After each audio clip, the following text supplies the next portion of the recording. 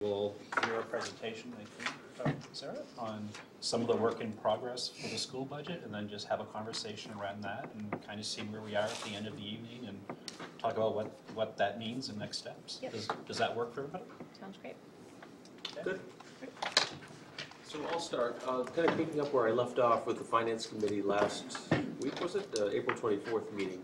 We kind of closed that session with sharing with you a number of thoughts. The Finance Committee took no action.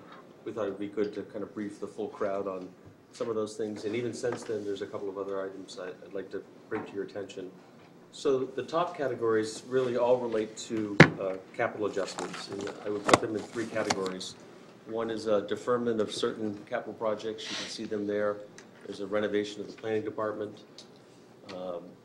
deferment of town hall carpet replacement, and then there's a final piece of a subsurface drainage assessment that we can defer to a future year. So that totals $132,000. The next category under capital really amounts to how we choose to finance them. I had proposed to appropriate monies to finance some of the lower value, those items with lower life expectancy as well. So you'll see a whole host of options there. I can provide further detail, but a number of those departments, there's multiple pieces associated. And then the last one was related to an equipment reserve account. The Finance Committee has long desired to establish a program where we start saving toward funding future capital projects. And I guess that begs the question, is this the year that we should start, or is that something we can defer? So that's up in front of you as well. The other adjustments I would bring to your attention is debt service costs. The council just approved last week issuance of about $7.6 million in bonds.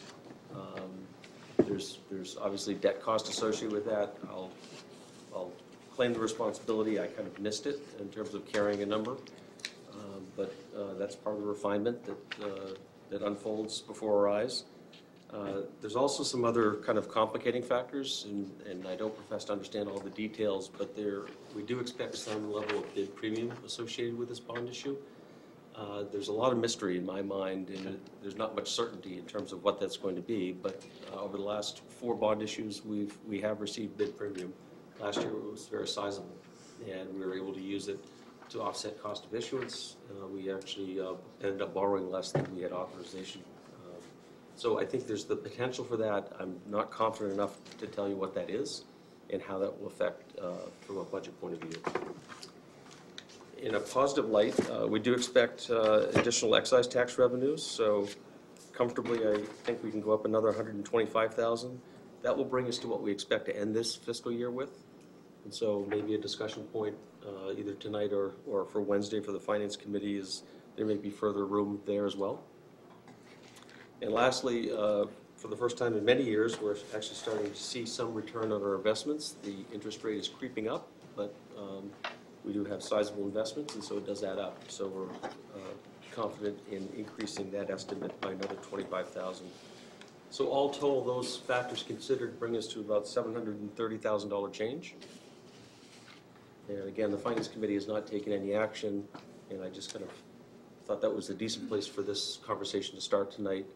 And then maybe we'll learn more from our school colleagues about some possible adjustments on their side of the equation as well. Be pleased to answer any questions you have.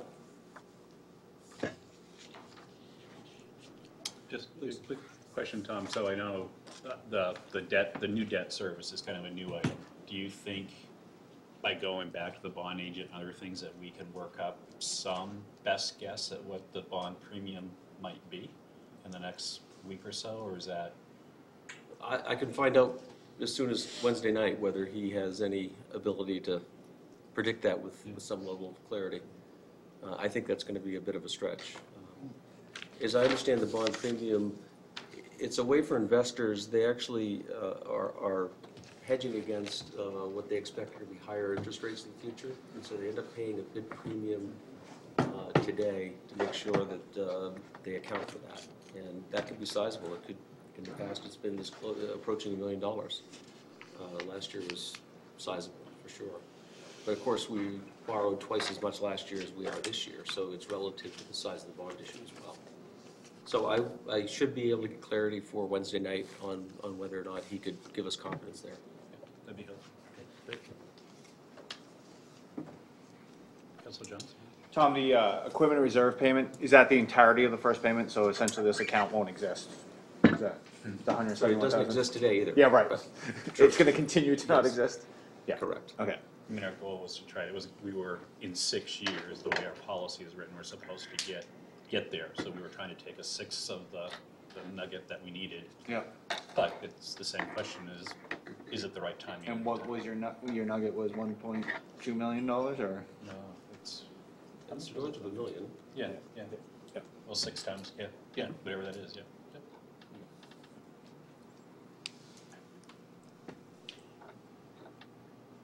Anything else? Hey, Tom, I want to thank you for this. I think with each pass, we get more granularity, so thank you for that, and thank you for taking the initiative to respond to the request. But I am a little curious, the kind of the words that jump out to me are deferment, shift, postponement. So how much of these would really, if any of these, would really classify as true reductions? Well, I would say deferments are true reductions. You'll have another go-around and conversation, whether it's a priority that makes the list next year. So I think you can comfortably say that that's a true adjustment. The other ones are really choices in terms of how we choose to finance our needs. Great, okay, thanks.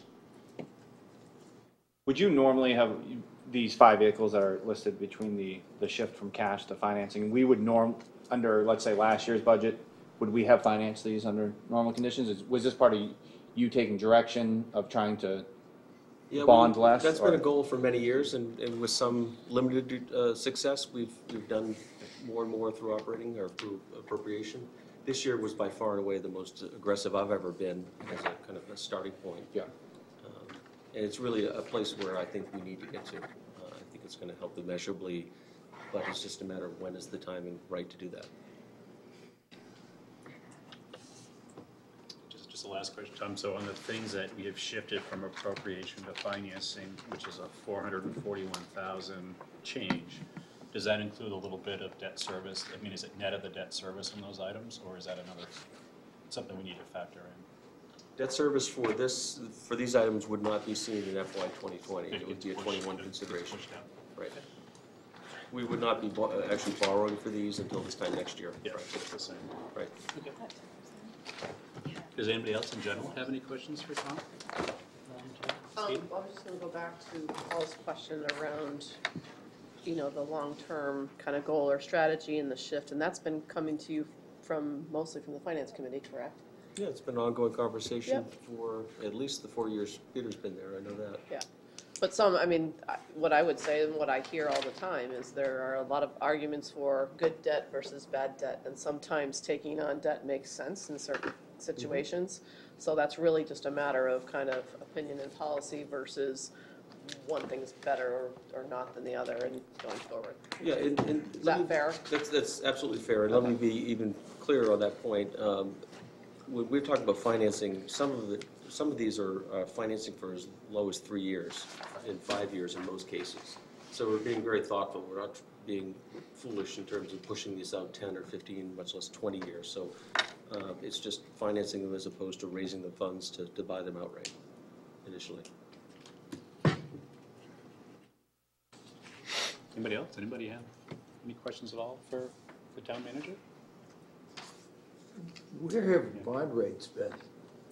They're still remaining pretty competitive. I mean, Ruth might be able to speak with more clarity on that. They got hammered That was today. good. Interest rates are a little bit higher. I think they're starting to creep up because the Fed's been raising the rates. So we're looking between 4% and 5% right now. 3 and 5 maybe. We'll know more within a couple of weeks with our impending bond sale. Still cheap. I think I heard, didn't the bond rates go down today because of the China? That's Yeah, temporary. Volatility. Yeah. Volatility in Wall Street. That's temporary. Yeah, Tweet no, volatility. It's crazy. That's what I call it. So kind of going once, going twice, or? Hillary had her hand Oh, up. I'm I just sorry. have a general question for people who might be watching and people who are not on finance. Can you talk a little bit about why there's been a direction from the finance committee to shift from appropriation to financing and what the benefit to that is? And I mean, I assume some things need to be financed no matter what, and where's that coming from? Yeah, we do have a policy that gives some guidance. Generally, anything under $100,000 in cost, and also its life expectancy needs to be considered in that. That's a pretty good barometer of, where you should be, how you should be financing. But beyond that, it's a matter of preference and tolerance. Equated to your household budget, it would be great if you could save for your next car.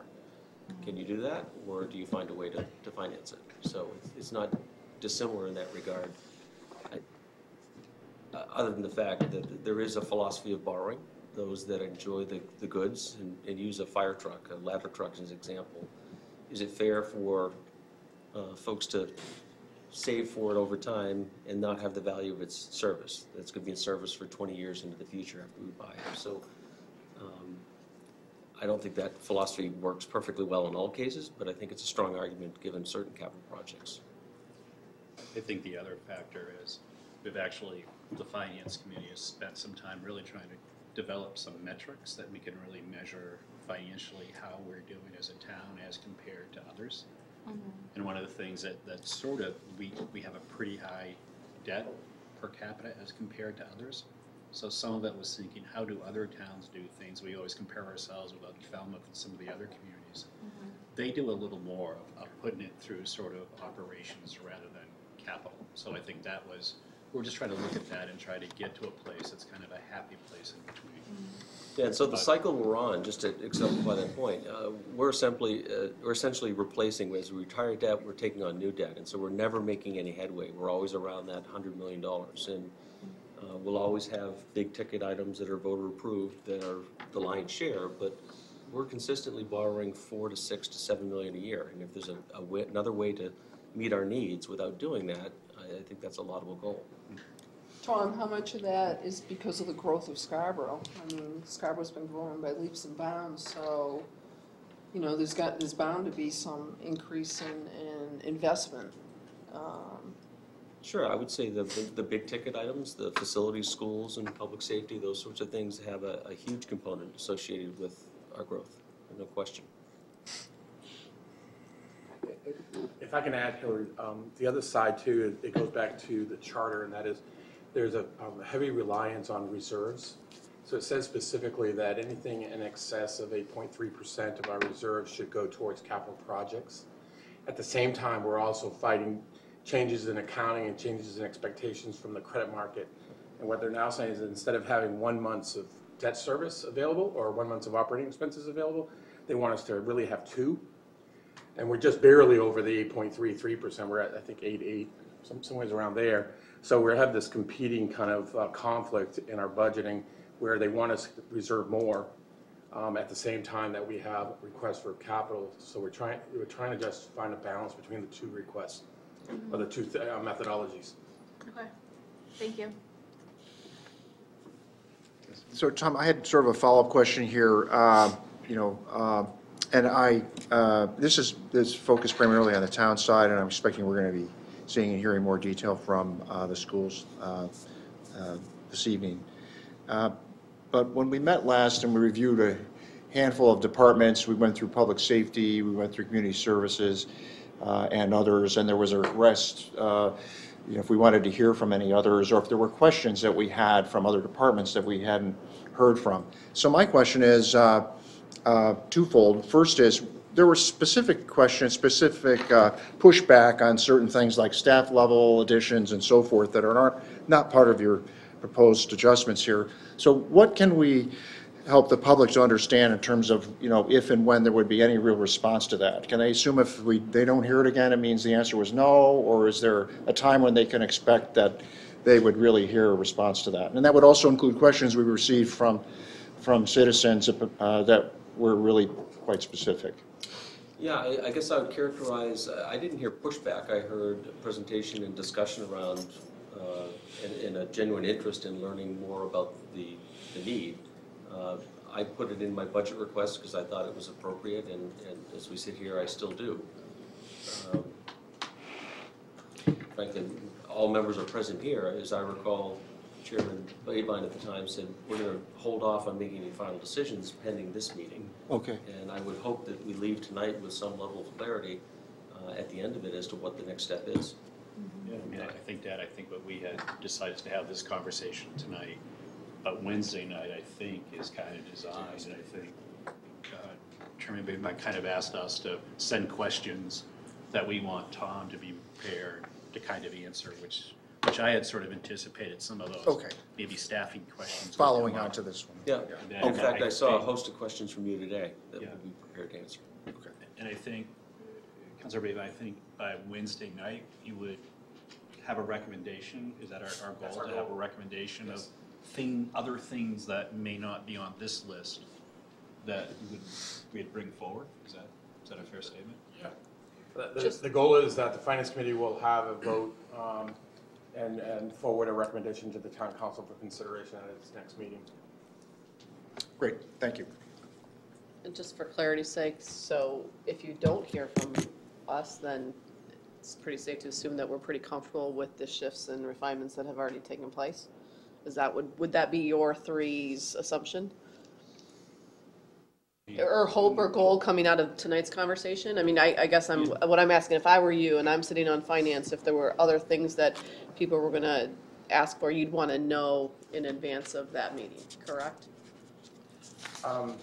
Is that fair? Absolutely, Okay, but I've also learned over 20 years that doesn't necessarily happen. of course. Right. But I think that you're making a good point that by our silence on these items, we're accepting, because we're not pushing back and saying we would prefer not to see those made. And I'm going to attend your meeting, Finance Committee meeting. I expect most of the town council will be there, because it's the deciding point for us on further adjustments. And to the extent that the Finance Committee members have, and all 7 of us have suggestions, just as Peter, as town manager indicated, Peter had some ideas. We need to get those ideas out and circulated so that when the meeting occurs on Wednesday, we can have a really good discussion about that. And Tom's prepared to address them, yeah. Yeah, and please recall, the Finance Committee's recommendation is just that. That's typically, as a matter of courtesy, the first amendment that's offered at second reading. That doesn't preclude a councilor from bringing any other matter forward. But to the extent that we can do this collaboratively, I think that's the best way to do it. And I think I would add to Councilor Foley's, yeah, and I think part of tonight was sharing this. We had seen this. Right. And I think we haven't voted on it. It's gonna be in the whole matrix of what we're talking about, but at least comfortable enough to see how all of you felt about it tonight. Because I think we're trying to vector tonight to where are we?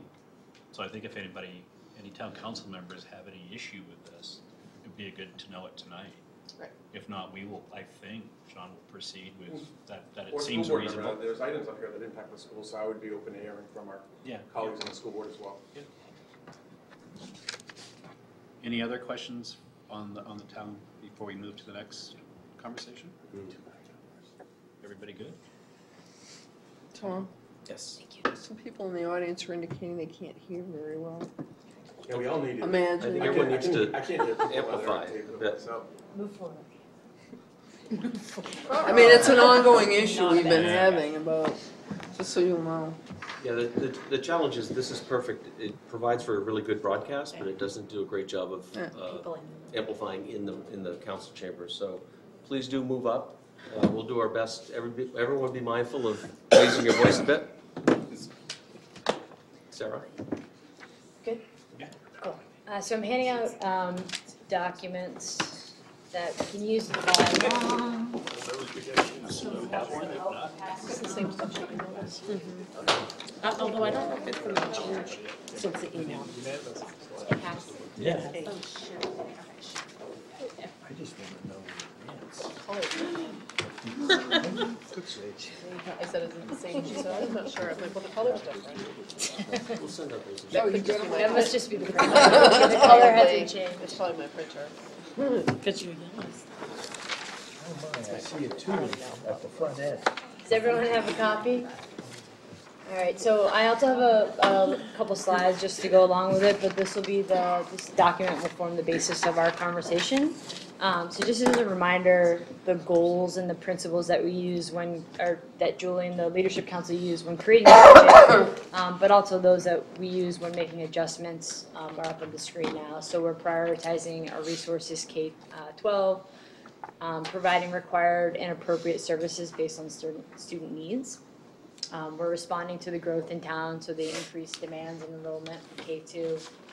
We want to maintain existing programs that ensure student safety, expand 21st century offering, and then support our 500 plus employee base.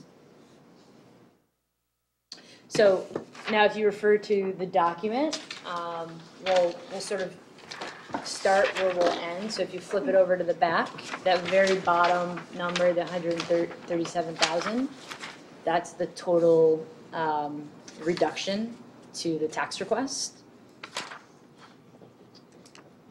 So then if we kind of go back to the beginning, if you're reading this document, and I sent this out, so hopefully you guys all had a chance to look at it, but the very top portion is the first reading. Everything that's in blue are proposed adjustments, and then the updated numbers are at the bottom. So I've included, again, for the audience and for anyone watching at home, I've included the items that we've made adjustments to up in the screen. The reason why there's no total down there is because those are coming from different areas. So some of them are from the operating budget, some of them are from moving from appropriation to finance. So it doesn't really make sense to have a total, but that's all reflected in this spreadsheet.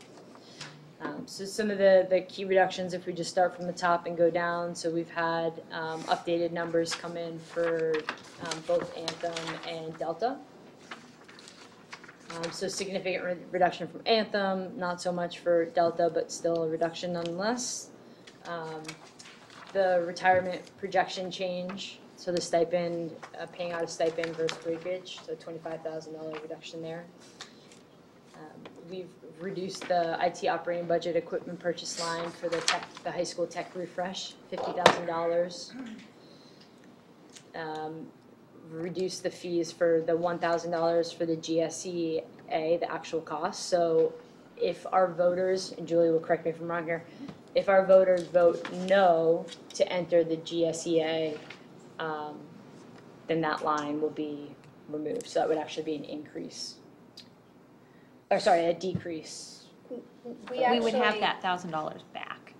Actually, if we, Right, we get that money back. but we lose $88,000. But we lose $80,000. We traded in on Yeah, actually, in the original proposal, we budgeted $2,000 for the annual fee, membership fee, and it's actually only $1,000. So that's why you see that reduction there. And then, yes, if the voters say no, our overall budget will reduce by over $83,000. Nice. Yeah. So while we're on the topic, the GSEA is in the budget. So Right. Oh. if we vote no, that $83,000 would be removed. Ouch. Yeah, Yeah. that's an pretty bad. ouch. It's an ouch. Which is why it's That's not important good, for us that's to all right. be communicating that we should vote yes on municipal question 1. So the 9,000 reduction in the expected cost for Voc schools.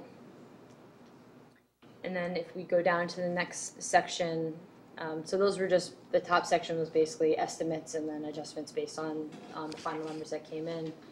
And then below, we've added in unified basketball. So, if you remember, it wasn't in the original first budget proposal. We've had a significantly reduced estimated cost due to the ability that we've been able to receive a grant. 99% sure that we'll get that grant, I think is the language that we're using, as well as just some more realistic estimates. We've reduced our strategic planning budget. It was originally in there for $15,000. We've reduced that down $5,000 to $10,000. This next one is an increase. So, and I'll probably let Julie or Kate explain this a little bit better than I can. But some of our students, based on their needs, they have an out of district placement. So that's what the out-of-district line means, and the Maine care is basically if those families are refusing for a variety of different reasons, Maine care, that cost gets put back on the school. So this was added cost based off conversations that have happened since first reading. And this number is likely to change between now and the next couple of weeks as we continue through, or as the staff continues through the IEP meetings. Anything to add to that? Did I say it right? Yep. Okay. Other items that we've reduced from the capital budget would be the plumber gym sound system. We've removed that completely, as well as deferring the plumber and alumni gym scoreboards. We've removed that completely and deferring that for next year. The bus purchase amount, that was based off of the VW rebate. So the DEP made an arrangement with vendors that said instead of us paying the full amount and they rebate us back, they're just taking $75,000 off the top of it. So that's why you see the reduction in here versus what was in the first budget. The debt service line, so that's a line, that's a decision that the council needs to make on whether or not they defer the principal payment. So that's up for discussion and potentially an item in motion. But right now, based on what we've heard, we've added that as a reduction.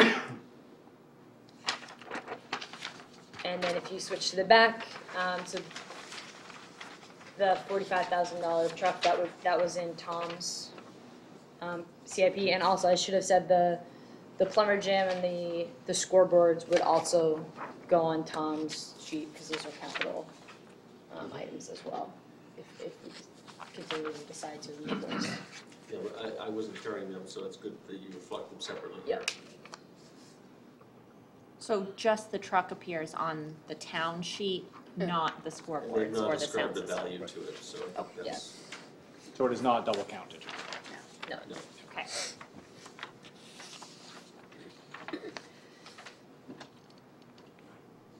So items that are still in motion, so we're still going through kindergarten registration. As of right now, the projections remain true, so we think that we'll have significantly increased enrollment, as we've been saying. Allison and the special services staff are about halfway through the IEP, individual IEP meetings. Based on where they are today, they believe that there could be a potential of ed tech support needed. However, we still have halfway to go through those IEPs, so it's not something that we're willing to take out of the budget now without knowing that for sure. And then the out-of-district tuition, obviously I added a plus there with just we never know if that's going to go up. Workers' comp, I already said, and the debt service, that's a decision for the council to make. We also recently found out that there's still about $500,000 left in the impact fees budget, and there are a number of items in capital improvement that we believe would qualify for that type of funding source. And so again, that's a decision that the council would have to make, but we wanted to make that known here because if you add that up, I think it's just over $400,000 that could potentially be funded by impact. And sorry to clarify, those are in the current budget. Yes, correct. Yep. The only thing that's not yet. The impact, What's that? the impact fees aren't in your budget. Right? No, but The these items on these the asks items, are. except for the last one, the Pleasant Hill modular, which is why there's no price there. Either Ruth or can I ask, can you refresh my memory from the last meeting we had regarding the impact fees? After the last allocation we just approved, what's the balance in that impact fee account now? Before the FY '20? Well, whatever we just approved was $300,000. $260. $260. So what's the balance after that, or even before? Because I can figure it out. 509. It's 509.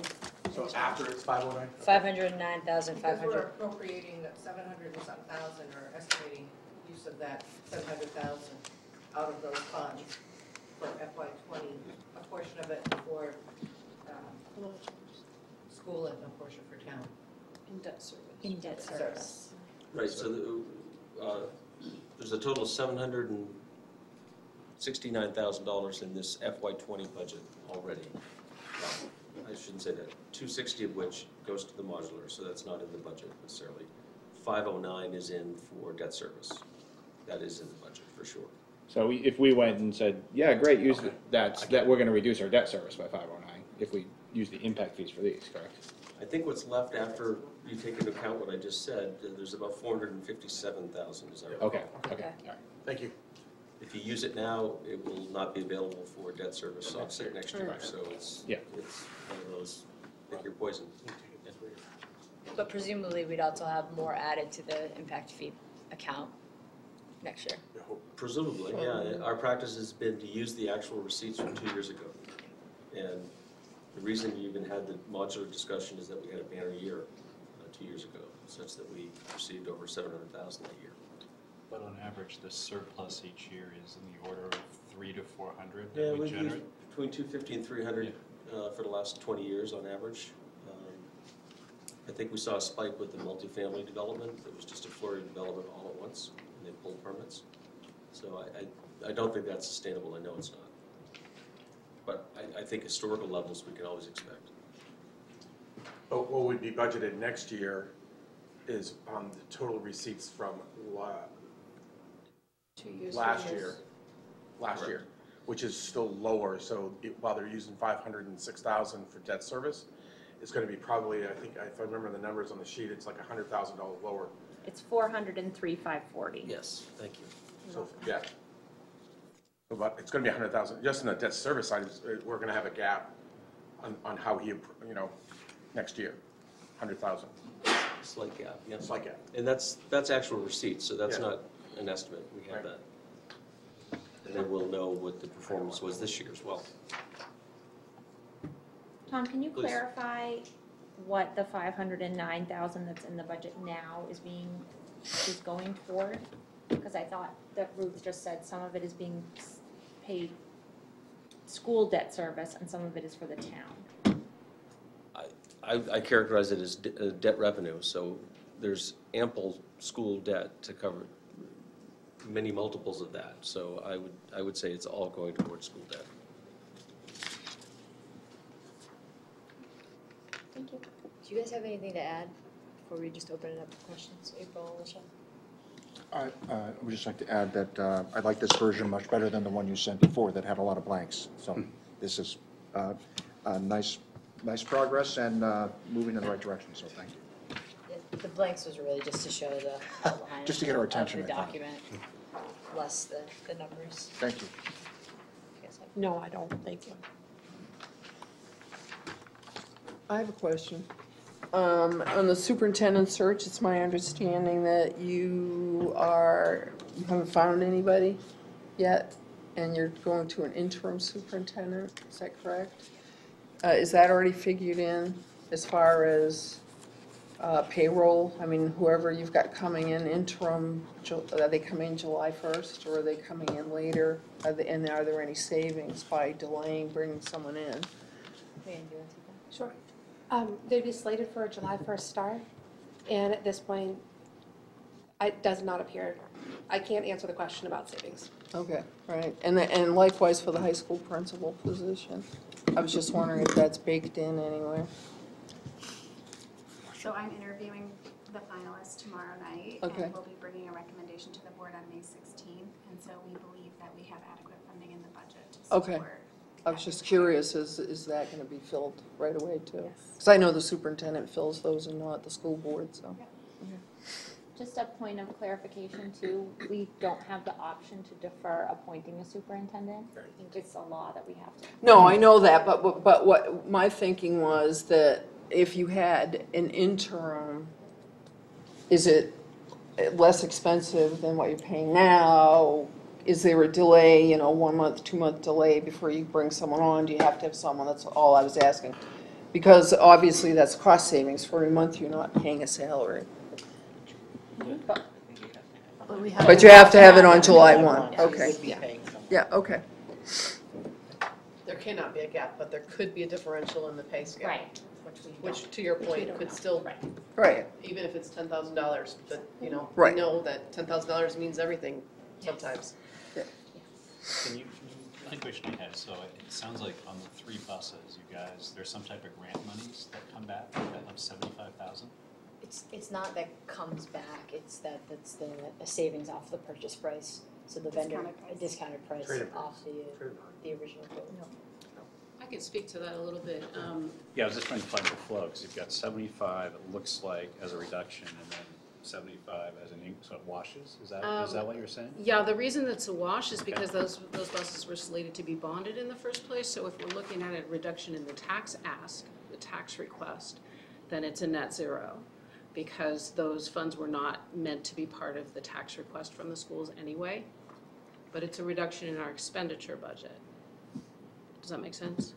And it's because it wasn't in your net ask, because there was Because no it debt was- service on the buses next year in the ask, so that's why. Not the debt service, but the fact that the buses were slated to be bonded in the first place. So they wouldn't be paid for with tax dollars in FY '20.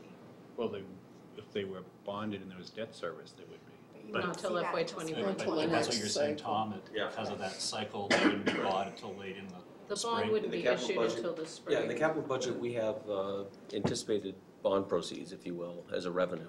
And so what Kate is saying is that we need to take $75,000 away from that. We don't need to borrow it in the first place. So it will help us long-term, not in FY '20.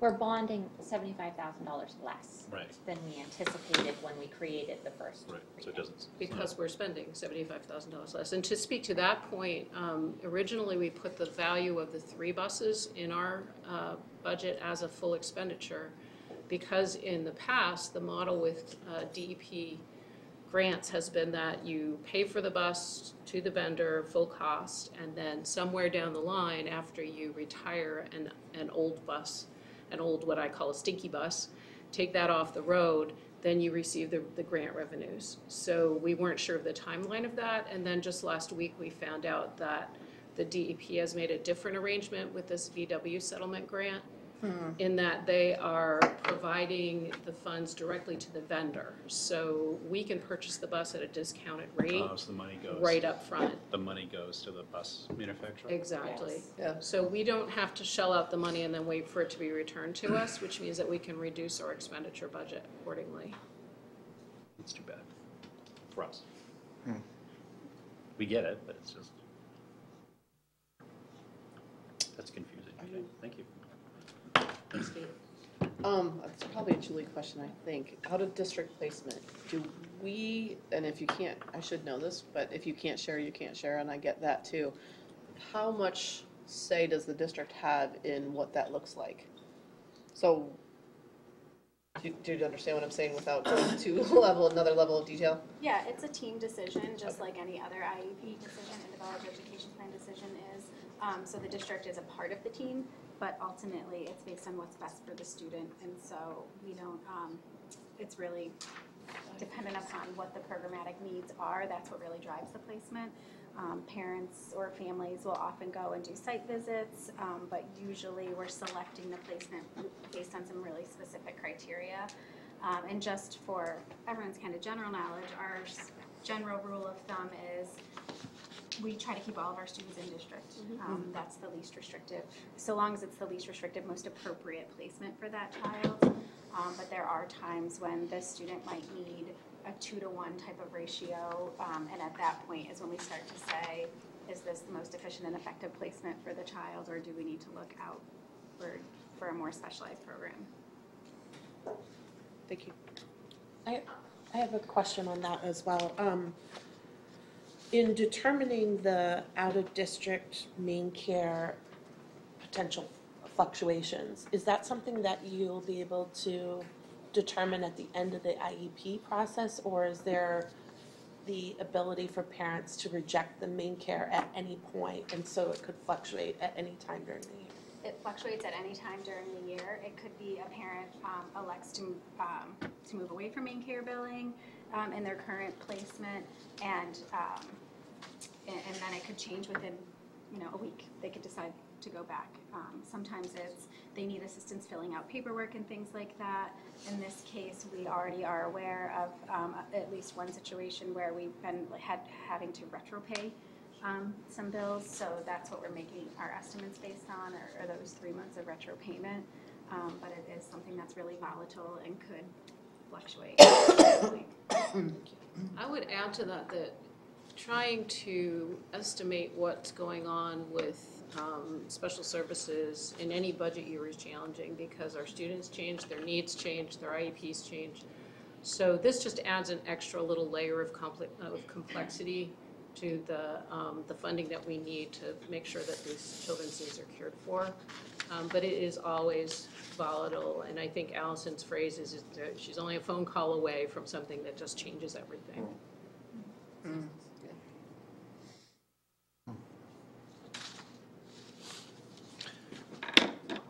I did have another question. So, and I had the opportunity to walk the track and the AstroTurf this afternoon. So those are still in the capital budget for 1.05 million? Those improvements? Yes. Okay. Requires voter approval, of course. Okay. Referendum, they go to referendum. And they're gonna go to referendum as one item, right? The Yes. track and. Yeah, they turf are will be connected. They need to be combined. one item, one project. So there'll be a referendum in the fall then, or is it? I presume Yeah. they would like to put it out as soon as this fall. So the only thing I'd say about that is, and I don't mean to have one data point suggest as a, as a conclusion, but I talked to a couple of the track coaches down there, and they, with reference to the track, which seems to be in better shape than the turf is really, it's falling apart. But they said the real issue with the track is they would like another couple extra lanes, not just 6 lanes. So that way they could attract track meets and other things. So is that something, is still an open item, and I've not been directly involved, but I know Todd Souza and Mike Legage have been back and forth on this issue. That you're correct, 8 lanes would be preferable, but you're talking about moving grandstands and drainage. It's a far more complicated and expensive endeavor. Yeah. So that's not in the number? No, it's just to replace the current 6-lane track and the turf field. Keep the status quo. For what it's worth, it's anecdotal, but it's from someone that I know and I trust their opinion. He's a longtime referee and made the point to me that this is by far the worst field in the league. And we used to be the only and the best, and everyone else is replaced or built brand new. I think we're 5 or 6 years past its expected life, and so it's becoming to be a safety issue, I think. Okay. Thanks. We originated it. Yeah. Or Free, highly not- reduced. Yeah. Any other questions on either budget at this point? Not seeing any, I guess. Well, I guess I'll ask one other question. So with these adjustments, it, at this point, still preserves most of the investments that you guys put forth as recommended, correct? Like in terms of new positions and whatnot? Okay, great. And to add to Katie's question, for both the school and town, there's not a single position that's been adjusted between first. Either side. Correct? Correct. So just so we're clear, there's not a position on your end or your end that is on either one of these sheets of paper. Correct. So I had a question. So are we, if I do the numbers, so that if we take the number that Tom shared of roughly 730,000 reductions with this number, net decrease of 137 and change, so that gives, by my count, almost 870,000. So that's still roughly about 430,000 short of the 1.3 million that we said was the gap between the first reading number and 3%. Yes, So- your math is correct. Can anyone give me a number what that mill rate number would be produced with this? Can I ask Ruth to work it up? I'm not sure if she can share it a second. Yeah, so, I'll give it to you in a minute. thanks. Yeah, thank you. But I think this would be helpful for us to know kind of what, we're closing the gap, we're making nice headway, and we got more time to talk about it. I think we had other things, maybe other suggestions, not necessarily on the school side.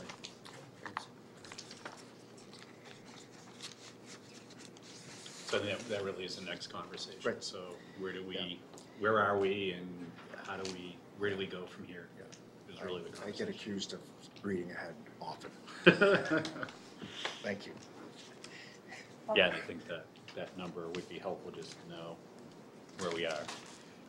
I guess too, I just wanted to reiterate what I heard from a couple of town councilors a couple of meetings ago, that this 1.3 didn't necessarily need to come from the school side in order for a budget to be supported. And I just want to, say thank you to our finance committee in terms of the diligence, and to Superintendent Gutenberger in terms of the diligence that you guys exhibited to look at this budget in a thoughtful way and to preserve the investments that we value, and to be creative in some reductions to try to help get to that 1.3 number. So thank you. Well said, thanks. And if you have any further questions, I would encourage you to watch the 2 streaming school board finance meetings, because we did ask a lot of specific questions, and Julie and Kate in particular were able to give us a lot of in-depth information, and we really did try to think about many different machinations for making adjustments, so that may be helpful information as well. Great, thank you. And also thank you to Kate, because I know you've done yeoman's work throughout this process. So appreciate it. The one-armed wonder. Say something about, oh no, I'm the one-armed wonder. I used to be the sparkler unicorn, and now I broke it. I'm getting those budget socks out again. So I guess with that, as we think of where we are, anybody have any views about, are we close enough? Do we need to get closer? What's sort of the conversation? That's a fault. So that was gonna be my question and or comment, is a thank you to everybody involved in the adjustments and refinements so far. I feel much more comfortable with this and where we are right now, to the point where I could probably just stamp it and say yes. I look forward to further conversations to see what comes out of, is it Wednesday? Wednesday for the town council. But that's, I think from a process standpoint, what I want to know, and I think what the public is, the biggest question on their minds is it Wednesday night when the finance committee puts a final stamp on numbers, if there's anything else that needs to go forward, that's correct? That's when they would hear those numbers?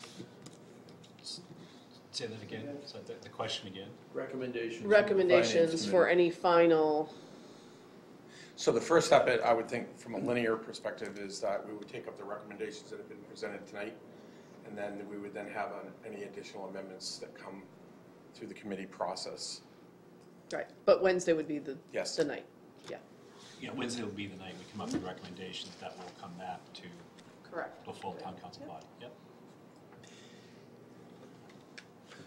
So I want to thank everybody for the hard work and the progress, and we're really trending very nicely, opinion of one. The one thing I would like to see, and I know that several suggestions have been made along the way, but I know that everybody is working hard with the funds that they have, but I'm still missing some things that I think we could commit to that fall in the area of doing things differently.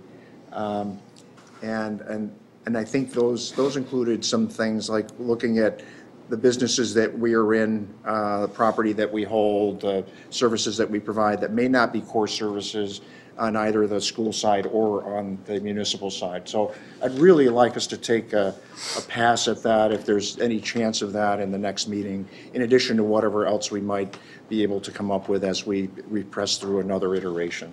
So that would just be a process suggestion and an aspiration. Can you clarify what you mean by that in terms of the school side? Yeah. I don't really know that I have a lot of ideas for the school side, frankly. But I guess I know that you guys are tight with the shekels and very creative about how you use money. And I think you've demonstrated that in our discussions around various things, going back to the modular discussion that wasn't really part of the budget cycle. So I don't know right offhand on the municipal side. There are things like, do we really want to keep the property on Black Point Road? The school side, I would suggest, is there a chance for us to look at things that we provide in terms of services? For example, janitorial services, property management expenses, that sort of thing. Now, this may be far afield and not really within our appetite or ability to get our arms around, but I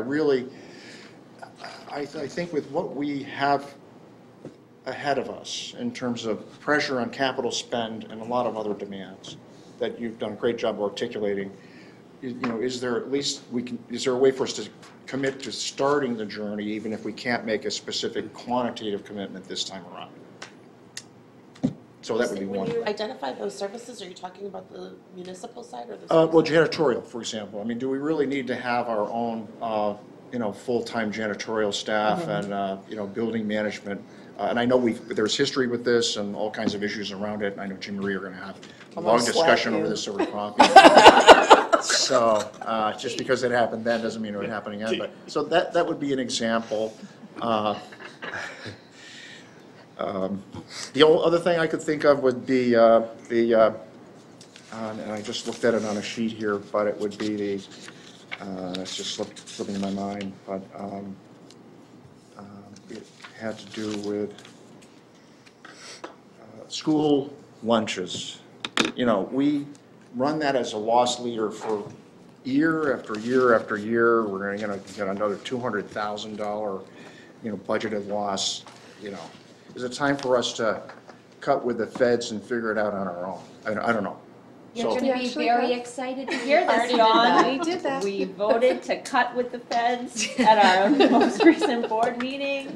We are out at the high school. We are High out school. of the federal nutrition program, and we are very Taking a test fortunate to. Hooray, Yeah. hooray. I also want to add, though, that every district in the state and regionally and countrywide does not make money on a lunch program. Yeah. So we're not alone in that. We're not a restaurant, nope.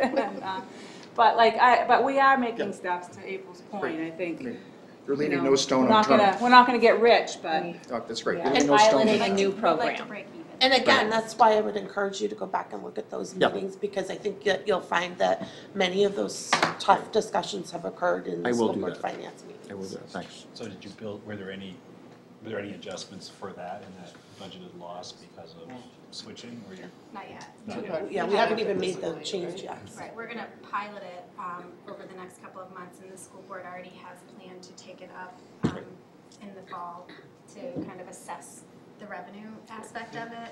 A couple other things we did, just by opening the school doors 20 minutes earlier, we're trying to promote breakfast and get families to, want to purchase breakfast at school more, because that's a good way for us to kind of balance the books, if you will. Plus what we're offering, trying to offer more whole foods, more natural foods, lots of fresh fruits and vegetables that, our students are eating at home. We want to mirror that at school.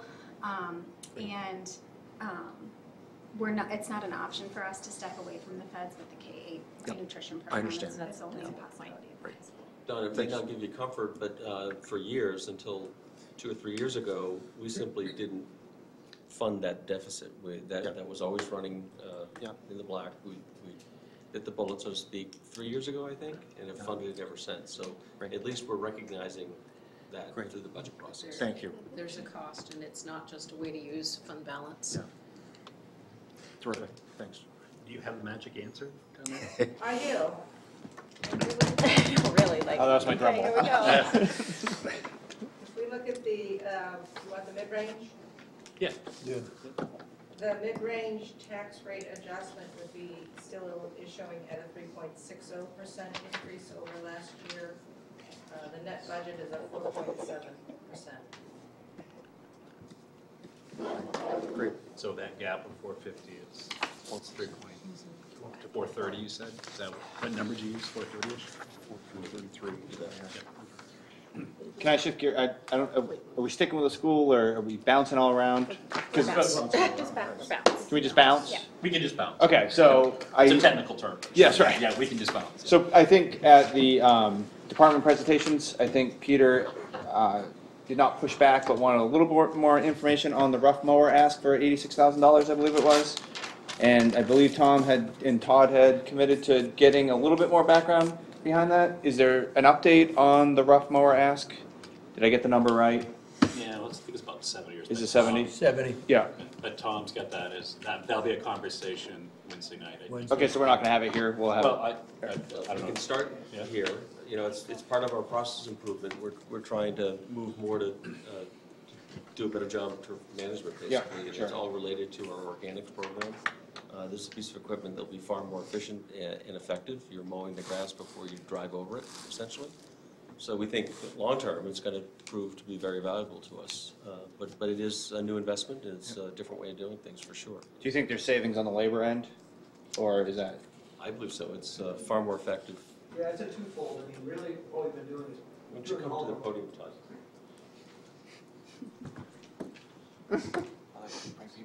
We've been doing all of our mowing with gang mowers, which, so there will be a savings as far as time. Presently, right now, we mow with our gang mowers and then go back and most days do a second cut on athletic fields just to re-get the grass. The gang mowers are real mowers and they lay it down. Rough cut mower has the individual deck and undulates better.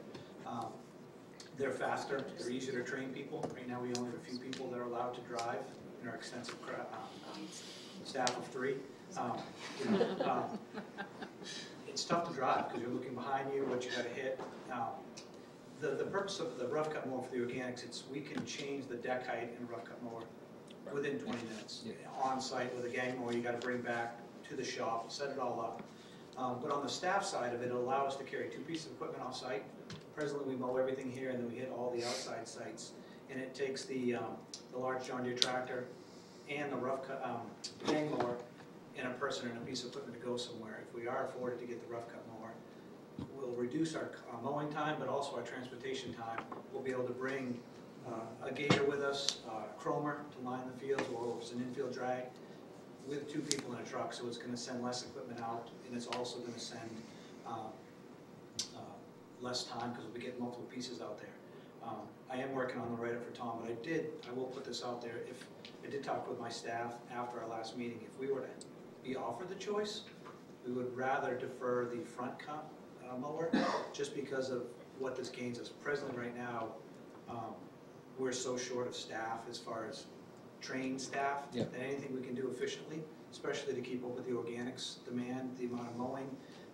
We cut and lay in the organics, so it's not like we're bagging it, so every time we miss a cut or the delay, we're doing multiple mows. So this rough cut will allow us the efficiency that we're lacking now to keep up with the organics program. So.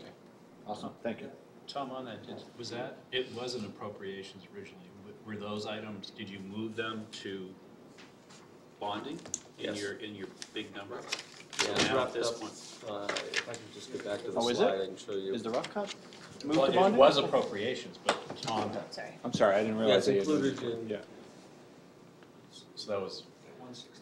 yeah, the 168,067. Okay, it's included in the It's community, one okay. of, I think there's 3 total 3 pieces. Okay. pieces there. So right now, it's not affecting our net budget anyway. as far yeah, as so, that. because not it's our- the same thing. Exactly, yeah, okay, Right. yeah. Okay, that answers kind of, thanks, Peter. No, I had, Yeah. I had the same question. Yeah, okay. So that's a great question. Peter, if I can, I just want to add as far as to make sure that the expectations for Wednesday's meeting is understood. So, and this is really to Councilor Hamill's suggestion that there's other areas that could have some attention given to it. I hope people understand is that as far as any recommendations to where the school should provide some attention, we won't be discussing that at our meeting. We will discuss the net appropriation, which is prescribed by law, but we won't be, unless the school department and the school board comes forward and says, you know what, we took Councilor Hamill's advice and we can cut, whatever, we're not bringing it up, just so you know, as far as on an individual line item service basis, but it's definitely an option. It's on the municipal side, it's, it is open for discussion for the other things, because I think you're talking Fair about point. Yeah, the thanks. Goro Palmer building. Can I ask a question where it gets a little, we need to look at it going forward, but it's kind of come up in conversations tonight. It's kind of this strange thing. What was referenced tonight is consideration, is our impact fees on the table to help with the budget, our reserves on the table to help with the budget. Where did those conversations take place, and how do you as a body feel about reserves and using reserves, if that was a place we needed to go? Was that a open conversation or a concerning conversation, or? We don't have reserves, so I don't think that, in terms of these items, I think the place for that conversation to happen is here. And while we're all present to talk about whether or not, are we maximizing all of our funding sources, I think is really the question we want to ask. These are real needs that we have in the budget right now. But even when it comes to capital projects, that's not something that the school board decides or that I decide how it gets funded. That's something that the town manager usually makes those recommendations, and ultimately the town council approves that.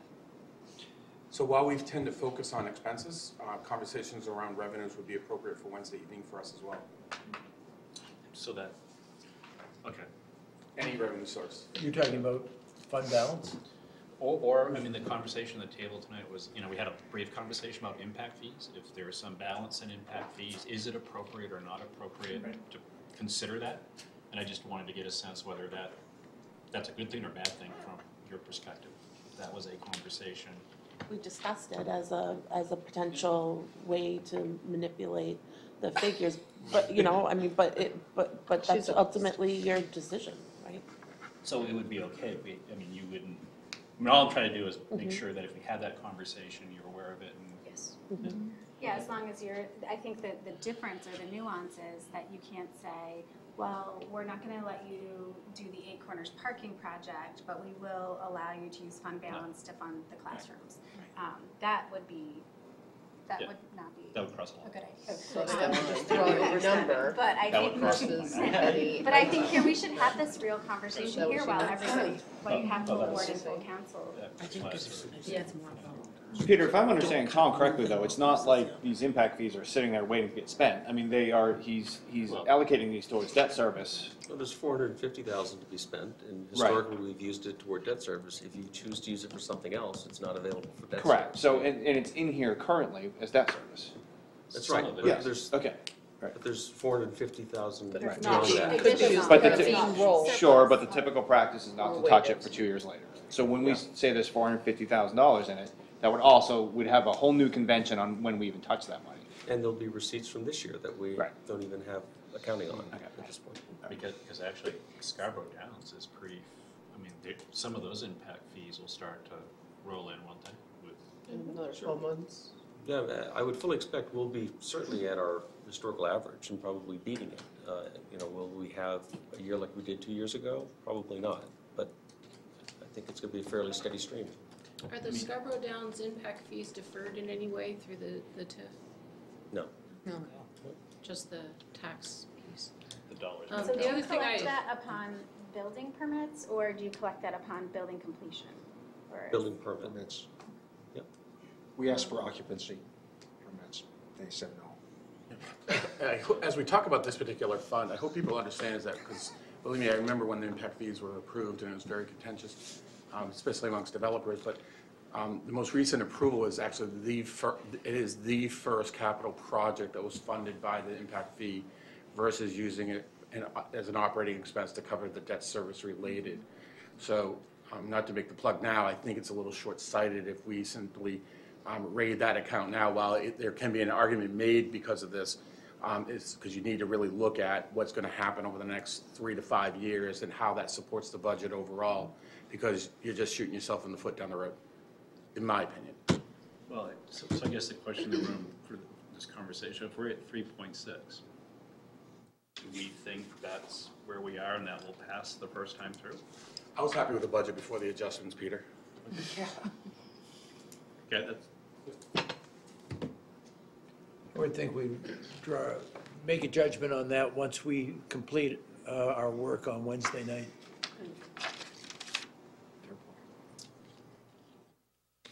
But I'm fine with the way the school budget is. With the $137,000 adjustment, I think that's quite appropriate. Job well done. Thank you. And I feel the same way. And like Mr. Babine, I could have taken the budget just the way it is. I mean, not the way after first reading, but when it first came in. Because, as I've always said, I'm looking at down the line. I mean, when the final mill rate comes in, as long as it's not more than 3%, I'm fine with it. And with reval and whatever, it would be that way, so. And to the great work that Kate's done, generally Oh, yeah. speaking, the budgets that at least I've been a part of, there's always been a natural adjustment to the school's budget through refinement as the numbers get more, better known, whether it's Anthem insurance or what contracts or whatever. So I don't look at this 137,000 as extraordinary by any means. I think it's just natural, which speaks to your work. So thank you. Is the work. Are you looking for us each to weigh in, or I'm confused with where you're No, going? I'm just trying to get, Because here's what so my thoughts would be, I don't think the budget as presented at first read would have passed. I think this will. Would I like to see it slightly lower? Yes, and yet, I think, again, the conversation around what we're filling for, and, I mean, this budget has a lot of really great investments in it. No doubt. And we've still come much closer to the stated goal, than we were. So I feel pretty confident that we can get this thing passed on and yes, lurking in the background, and we've agreed to leave it out of the conversation, but lurking in the background is in fact a residential reval, which we all know will have a positive impact at the end. I think it was important to leave it out for a lot of the reasons that we've stated in previous meetings, but so that's where I am at. I feel very comfortable with this. And there's still some refinements that could come out of the next meeting. I'm looking forward to Wednesday night. I think there's several things that we can do that will improve the municipal budget without doing harm to the goals that the town manager set forth in the original budget. So I don't think 3.6 is where we're going to end up. I think it's going to be much closer to 3. Yeah, I'd like to follow through on the process and see where we are. great. Just to kind of go back to the impact fees conversation, the outfitting the new classrooms, if this is still accurate, is scheduled to be appropriated, the 118,000. And then you can always decide to have the conversation again next year, January, February timeframe, earlier than we did this year, about whether or not we want to access impact fees for the second set of Eight Corners classrooms or the Pleasant Hill modular, because we're not going to order them right now. We're going to see how enrollment fleshes out in the fall through December, and then be coming to have that conversation. And I think it would be smart for our community to, again, go back to the school impact fees. Do we want to fund these modulars in that way, as that fee was originally intended for, or do we want to go forward and bond the money to purchase those units at that time? But we have a little bit of time to have that conversation. And all 500,000 of this is appropriated right now, correct, on the slide? No, the traffic redesign is scheduled to be bonded, I believe. Okay. If I'm reading, or actually, let me just double check here. The classrooms, the second bullet, is scheduled to be appropriated. Yep. The traffic redesign is scheduled to be appropriated. I don't think that got shifted. I believe, if I'm reading it correctly. And then the Eight Corners classrooms were scheduled to be bonded. So I think I asked this question of April about a week ago, but I can't remember the answer. Was there, seeing that those 6 classrooms include the 2 modular buildings, so there's 4 classrooms there, correct? Yes. And then we're talking. No. Right here? Yeah, there's 6 classrooms. Oh, yeah, yes. Right? Yep. And then that also includes a classroom in Pleasant Hill and a classroom in Blue Point, correct? Correct. Okay, so was there any discussion of making that 4 classrooms because the second modular building would bleed into FY 21? Did I ask that right? You did. Yes. When you asked me, I think it was coming from a place of, we had talked about as a finance committee whether or not there was an incentive to bundle some of the expenditures, or whether it was better to order 4 sets of classroom material, like if there was any added benefit to doing all 6 as cost savings. And we had said in some cases, You know, for furnishings, it absolutely was a cost savings to do them all together. But then other areas like the Chromebooks, we were not gonna see a savings to outfit the technology portion. Tom, quick question for you. In the past, when we've done these types of things, like the traffic redesign, if that's an appropriation in the past, has that been bonded? It's scheduled to be bonded, I misspoke. Okay, so the traffic is bonded, but the furniture is appropriations.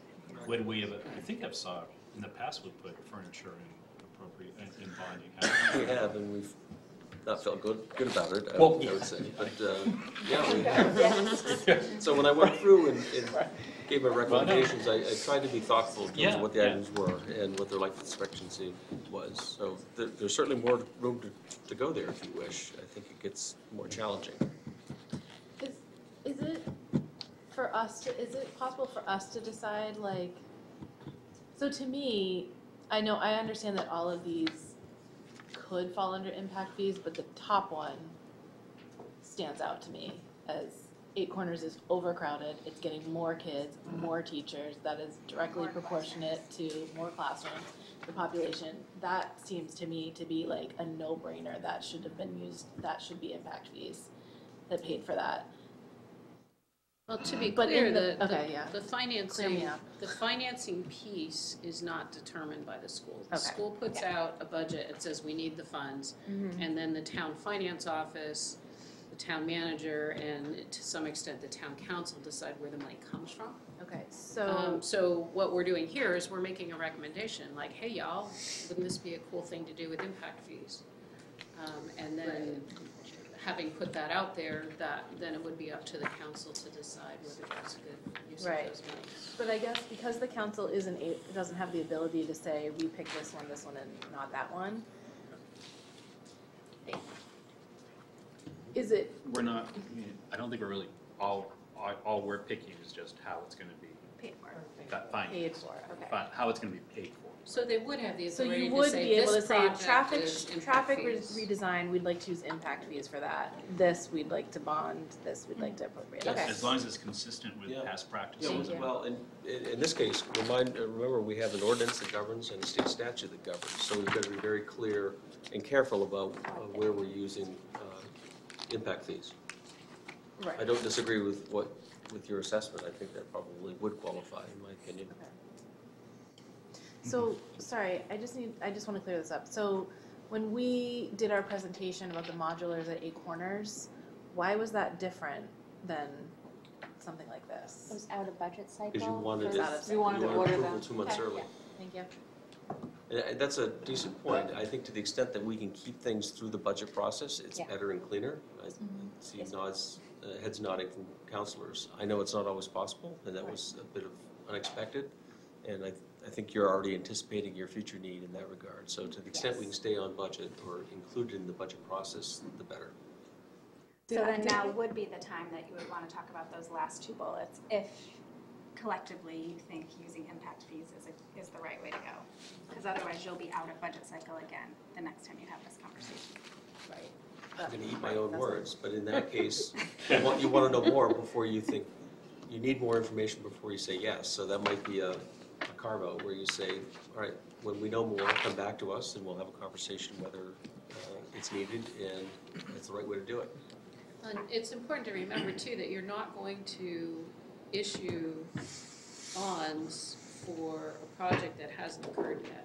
Right. So even if we said in our budget proposal, we anticipate bonding these items, once the project actually was either undertaken or changed or the scope was changed, we wouldn't bond the money just because we said it in the budget. We would bond it because we actually needed it. Right, I was thinking more if you were going to use impact fees. So the nuance there would be, we wouldn't want to take it out of the CIP budget until we knew that we were going to have a funding source, so. I think you'd still put it in the CIP budget. And then you would say your funding source could be impact fees or could be bond. Right. Yeah. Because in the budget, all projects are identified how they're funded. There's an abbreviation code system that's used. Well, and I think the difference between this is on your horizon now. You know that there's a possibility that we might need to come to you and ask for the second set of classrooms at Eight Corners and whether we use impact fees or not, but like, I feel like this year when we did it, it was sudden, you know. Did I hear at a prior meeting that according to state statute, we aren't charging as much as we could for impact fees? Did I not, did I hear that? Statute doesn't tell you what the fees are. The fees need to bear a relationship to the need. Yeah. And in our case, there was, and frankly, that's something we need to update because it references a proposal from back in the early 2000s that went So to that's what I state remember. funding. Yeah. The updating of the charter. So as you do your long-range work and have better clarity on what your future needs are, we'd be wise to reference that plan now. Actually, that's been on our agenda too, all the impact fees. I don't think have been updated. So, They get it, they Never get been annual. well, but I The mean, fee. They just, The fee is updated annually. but the conversation about, Oh. is it the right, as far as Is it the right amount? Yeah. Fully Yeah. loaded. is it, Formula. I think it's a part of the growth discussion that we need to have as a community. Peter, if I can just, so I don't remember who brought it up. It might have been Hillary who talked about, let's say, this chart and the use of impact fees. So this is more of a plea to my co-counselors, and that is that you really, if you think about the core of the conversation, you're really getting into policy statements on how you want to manage money. And so, and the reason is that when you make those statements, then you can rely on those going forward in every year so that you're consistently applying it. So it becomes, this process should become easier. So what throws that into kind of havoc is when you make policies such as a capital budget policy or a reserve policy or whatever other policies that we might have in the fiscal policy, and then say we're going to now not plan for it and take it out of the budget. It really, you have to ask about the policy-making process and the value of that, because you don't want to have to, I mean, I believe there's value to it as long as you stick to it, and sometimes you have to swallow that pill because it's a little bit bigger this year than it was last year. So, you know, I don't think there's a policy around the actual use of impact fees. There's the ordinance that prescribed the impact fees, but I don't think there's a policy around the use of the funds. So, other than what's prescribed by statute and what was in the ordinance.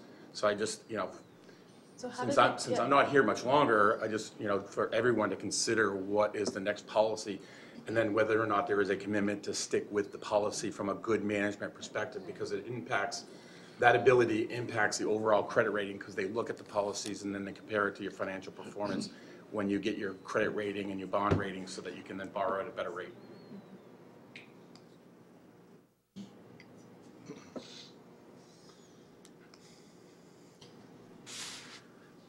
I didn't realize it was that impactful. I'll take an applause. Or not. So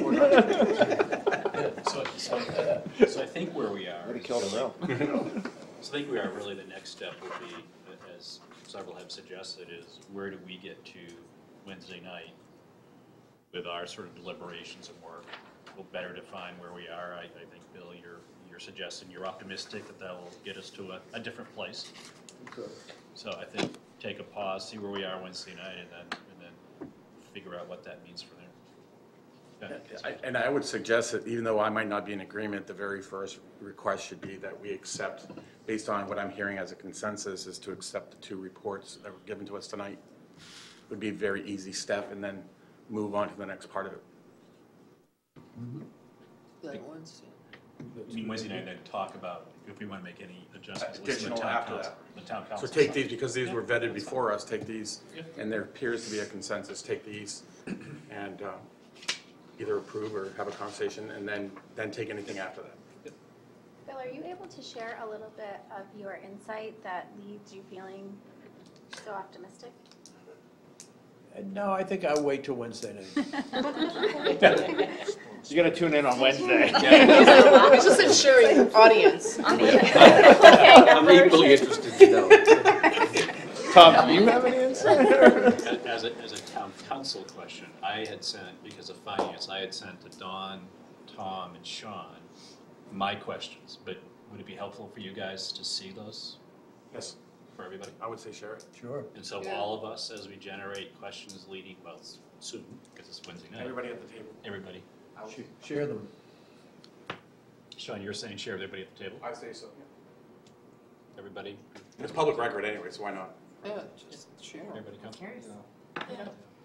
We had Do you guys have any questions For for the school, us that we can answer, or anything that you would like us to present to you, or share with you in advance of Wednesday to make your decision-making process easier? I mean, if I'm hearing Sean right, this is a go. that's a go. So, I mean, this is a going once, going twice thing, right? I mean, as far as, on the school side, At least on the school side. yeah, yeah. Right, if you're adopting I'm not. as I mean, there's nothing written, we're gonna do. Don't be surprised I'm not voting in favor of it, but I'll still accept the motion. Well, the only, There's no surprises. I know. I mean, the only thought would be, so I think Sean's suggestion was we take these as the starting point and see now. Yeah. If we get to where Bill's predicting, sounds like we'll be good. If we don't get to where Bill's predicting, and we're still, 430 off, what's our recommendation? I think that's the only place that. And I guess that's my question, because, so what I'm hearing is my guess is this, maybe perhaps there's things that are overestimated and underestimated, and I feel like that's where Bill's going with this.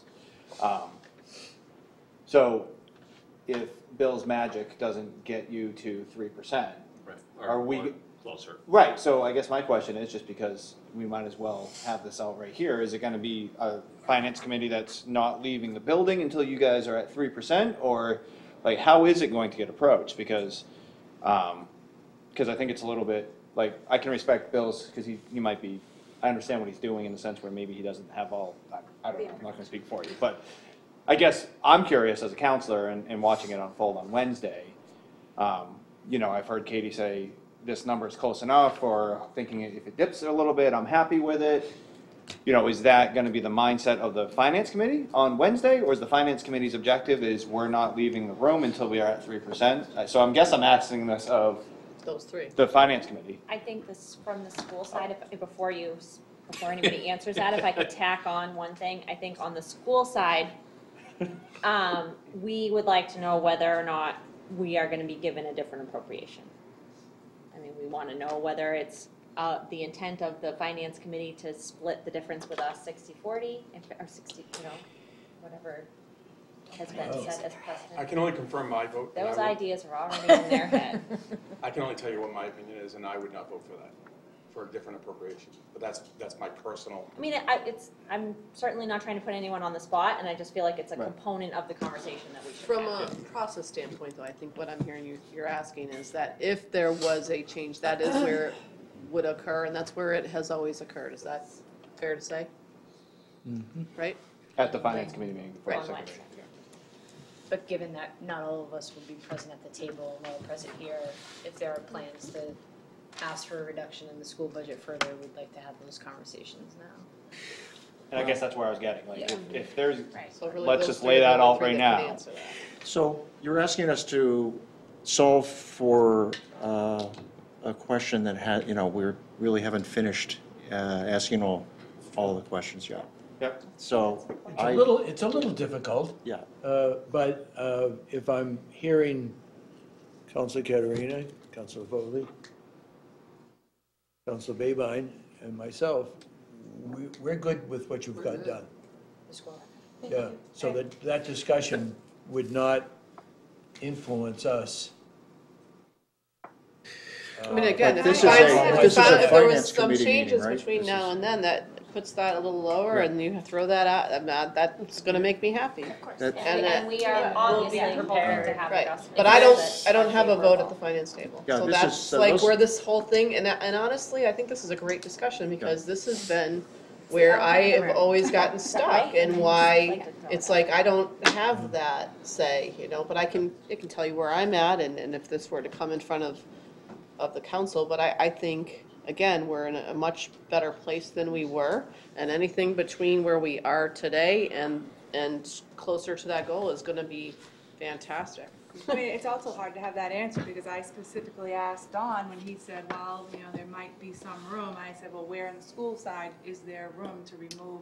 Right. And he couldn't answer. Then you got me in trouble by giving you line item input that you don't Well, want, that's- and well, I'm but not that- legally but that- I able mean, to we're give you. asking for something You can that. give it, we just don't. You're we trying to don't listen have to to me, say. so. But even And on then I Wednesday, accept they that can't, all they anything can say is, all right, we would like you to see you do a further cut of 25,000 or 50,000 or whatever. He Yes, can't and say, that's why I asked the question earlier about the number. So if there was a number, right? I mean, let's just pretend it was 150,000, just, you know, like, obviously, we're all looking at numbers, so, oh, well, Katie must have been inferring that, potentially, but we can't, that's where this whole thing Exactly. gets tricky. Right. Can I ask a couple of questions? Okay, so to maybe help out, on the school side, is there 9 or are there 8 ed tech positions right now? 9. 9 additions. So those are not going up, correct? Not going up. Correct. So Well, is it I would not say Well, that. sorry. We still Okay. have IEP. We have budgeted 15 15 plus Okay. IEP sessions. Okay, so there's, so it's not, you're unwilling to say that's a ceiling. You're feeling good, we're not at the point, well, oh, I'm not maybe that will go asking Like, down. to adjust it I at will this literally point. give you this real life example. Yeah. The other day, we had a finance committee meeting where Allison said her famous quote, Right. literally one phone call away. Right. And before we even left the meeting, Phone if you call watch, came in. as Alicia has, you'll hear me go, because literally, we had a phone call as soon as Allison left that meeting, that changed our numbers. Sure. And so Yeah. I don't wanna be quoted as saying Right. something that, you know, we're not able to say. And I don't want you guys to, that's why I was trying to set the right expectation. Yeah. The out-of-district tuition, that was the surprise $120,000, right? That was relatively recent development. Is that only going in one direction, which is down, or could that go up as well? Or is that something that you're feeling good about, or It could go in either direction. other direction? Okay. Which is really the tricky part with nickel and diming the school budget, is because it is so volatile. And that's not because we're trying to be mysterious or less than transparent, it just literally is that. That's the reality of it. But one thing I would just bring attention to when you look at this FY20 budget, if you're looking at the bottom line, the education net budget, we're talking about a $3 million increase from last year to this year for the whole entire school budget. And so, again, I know we talk about percentages a lot, but like putting that kind of big picture and thinking about our enrollment demands and our incoming specialized service demands. Yeah, I think we set a process, we said we were going to follow through on it. I know this has been a great discussion, great progress. I feel very good about where we are and how we're trending. I think that we've had a full and fair discussion. It's been more like a town council meeting than a finance committee meeting, which that's not necessarily bad, but just a reminder. But I would feel most comfortable with following through on the process and, seeing where we are on Wednesday, and especially given the fact that the deck's still pitching a little bit. I just want to recommend, actually, Tom kind of scribbled a note. I'd actually like to see the school's budget reduced by $2,046, because right now, the actual increase is 6.66%. So if you could get at least a different numerical number in there, it would be a little less superstitious about this. But Peter, I wanted to, so I think that April's question is actually a very good. Increase. Or increase. There you go again. Sorry. But no, I think it's an important question. It's about the democratic process that we go through, because that's what I think more people are actually disappointed about, because of the roles and responsibilities that we have. And so trying to answer some of the questions in advance, because just as an example, by the way, Mrs. Sizemore is probably, as well as Kate and Ruth, have been here longer than I have. And having an amendment at the first reading is not unusual. It's happened in the past. Having an amendment between the Finance Committee's recommendation and the actual second reading. Last year we had 500,000. 3 years ago it was 2 million. And literally we didn't know about it until that second meeting. So that's, I mean, technically speaking, each counselor has that right to make that determination. It might be a citizen who got into someone's ear and, was the last one and said, you need to go down or you need to go up or whatever it might be. So it's extremely difficult to commit. So keep that kind of in mind, I guess. And I guess, where I would be is, we work through this tonight. We still have some, I'm anxious to hear Bill and see what Bill's got in mind. I got some No things in mind. pressure. So got a trick if up your his question was, at least from my perspective, could we commit right now that this is it? I'm a little uncomfortable with that until we have the conversation Wednesday night. But if our commitment could be by Wednesday night, then we can make some type of indication back on where we are. I mean, clearly though, if you went around the table, you certainly hear where the majority view is. So I don't know how others feel. I think, Sean, whether it's okay to keep it open and Bill, keep it open to Wednesday night. If we find, if Bill's got the silver bullet that gets us closer, then I think we can then, kind of move forward. Is that? Well, you can't take a vote at a workshop. All you can get is a sense of where the temperature is, and I think you've gotten that sense. Yeah, no, we have, and I think, I suspect most of you will be there Wednesday night. So we'll have that conversation, we'll find out where we are. Does that work for all of you, or is that a? We just wanted to be sure that we weren't in a situation where, come Wednesday night, there were unanswered questions that, or questions that needed answers in order to make your decision on sort of appropriations. It sounds like that's not the case. You guys have all the information you need, so we look forward to this staying as it is. Yeah. So I would just review the request. It sounds like we've got a lot of work to do Wednesday night. So to the extent that you have questions that require some research on my part, please get them to me so we can have a productive, focused discussion. Wednesday at 4. I'm kidding. An hour is better than being put on the spot. So any time in advance is appreciated. So for the public, it's 5? 5 o'clock. Oh, 5:30? It says on Wednesday. Wednesday, May 8th at 5:30. There we go. Is that prior to a town council meeting? No. No, that's So there's just, no end in sight. that's the. Oh, it is. There's no That's end the in part sight. of Wednesday. Oh, okay, so he likes to having that after. No, what is the schedule from? So we'll make the recommendations, the finance committee will make the recommendation, but it will be talked about at the next town council meeting, right? Right, that recommendation will be put in writing and it will be provided to the full council and to the public. And typically, as a courtesy, the first amendment in second reading is to accept the finance committee's recommendations. But that happens on that Wednesday town council meeting, On the 15th. 15th.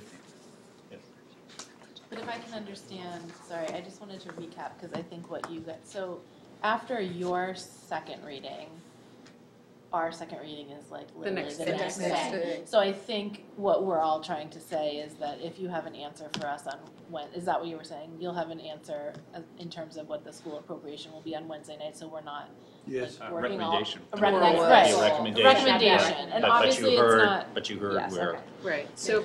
I just don't want to be up all night on Wednesday, We- whatever. You're not gonna sleep until the 16th. Anything else, anybody? The second reading's on May 15th. Very nice. So No. this Wednesday is the finance. Right. I was saying, will we have more? Everybody okay? Anything else? Anybody? Public comment? So are there any public comment for anybody that would like to come up and have a conversation? John? No, we've been hanging out all day.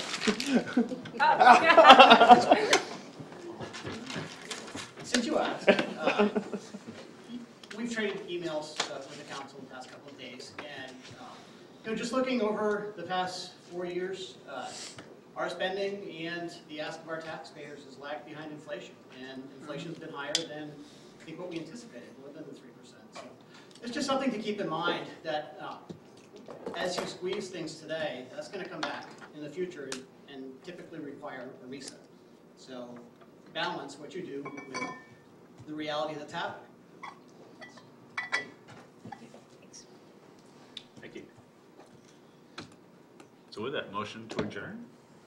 Workshop. It's workshop, we don't have to have We're just a- done? Okay, we're just done. Thank you, everybody. Thanks, Can we start this thing early, or is that? We can't start early. What time is the pizza? I ended at 6:45, so. Oh, okay.